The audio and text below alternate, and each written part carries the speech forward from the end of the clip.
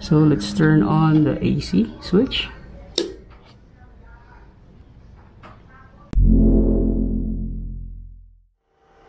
Good morning o maayong buntag sa tanan. So this is just another quick update of our grid tie solar inverter system, which unfortunately died today. So as you can see here, this is now the setup. The indicator light is always in red. So even though I have it hard reset,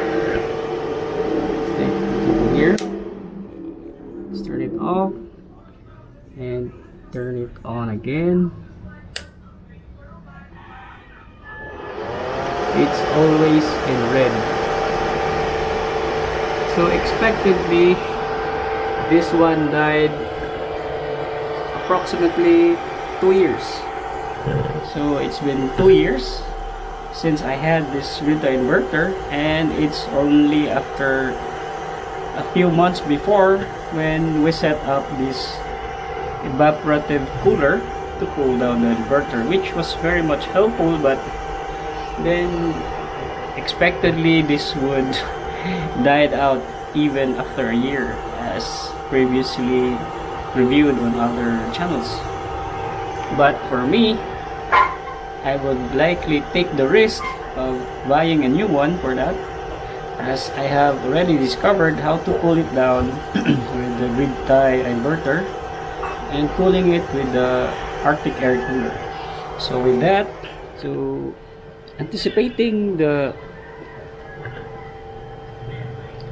since I was already anticipating the fallout of that one, so I've already purchased the backup grid tie inverter, which is of the same specs, which is Y and H.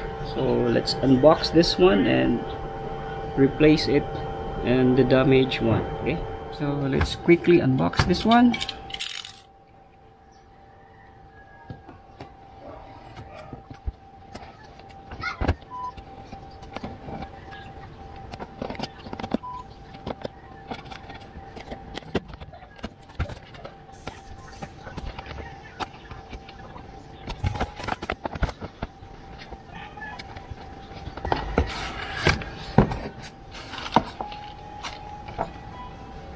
Okay, so we have the manual,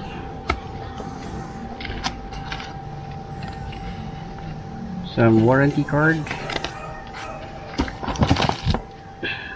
the AC cable, and of course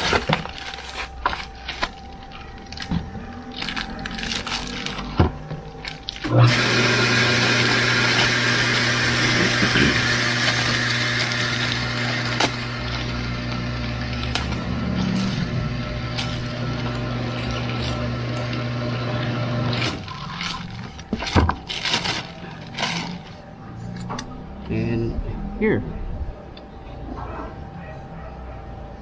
So this is the 1000 watt grid tie inverter that is exactly of the same specs as the other one.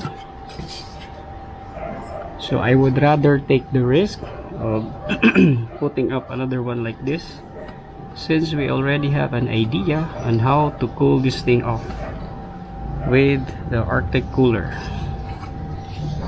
So let's install it and serve. Hello. Unsa ka dire, Bradex? Hello, good evening. So before removing this one, to make sure that we have no problems with the panels, let's check the voltage output coming from the solar panels by using the ever reliable $1 voltmeter.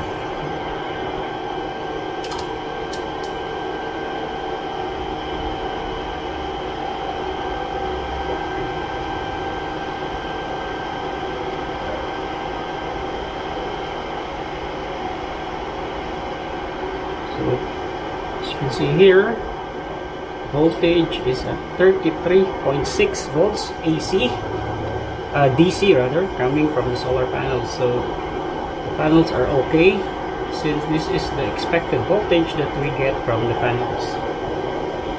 So really something is wrong with this inverter. Well, it's fine because it's already running for almost 2 years. Okay, so time to disassemble this and install the new one.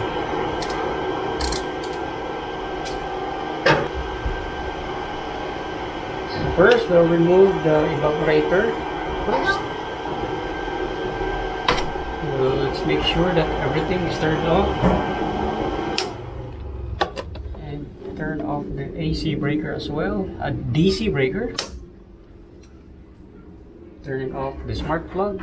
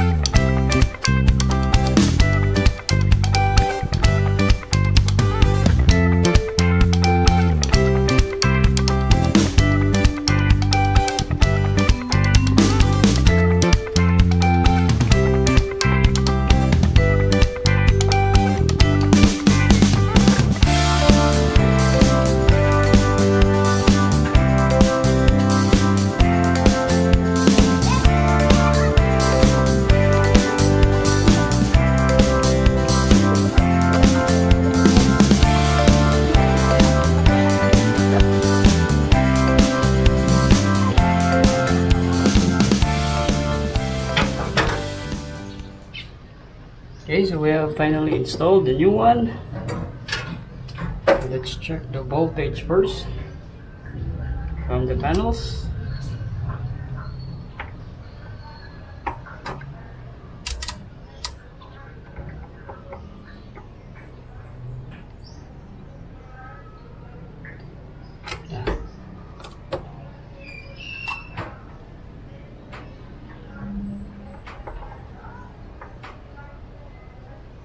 Okay, voltage is now at 34.5 volts DC.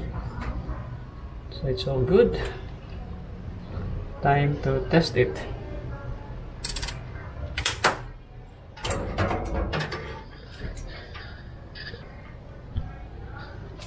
Okay, so let's turn on the smart plug. And let's turn on the switch at the AC side. So I think this is an upgraded one, since as you can see here,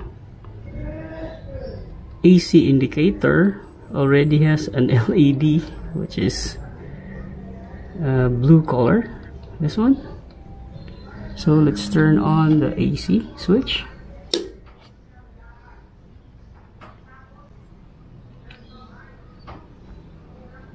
Okay. So it's now turning green, so meaning it's okay. And as you can see here, voltage and current is already rising up. So it's now at 2.85 amperes. Okay, so it's running good. So it's time to install the cooler. Okay, so the setup is now complete.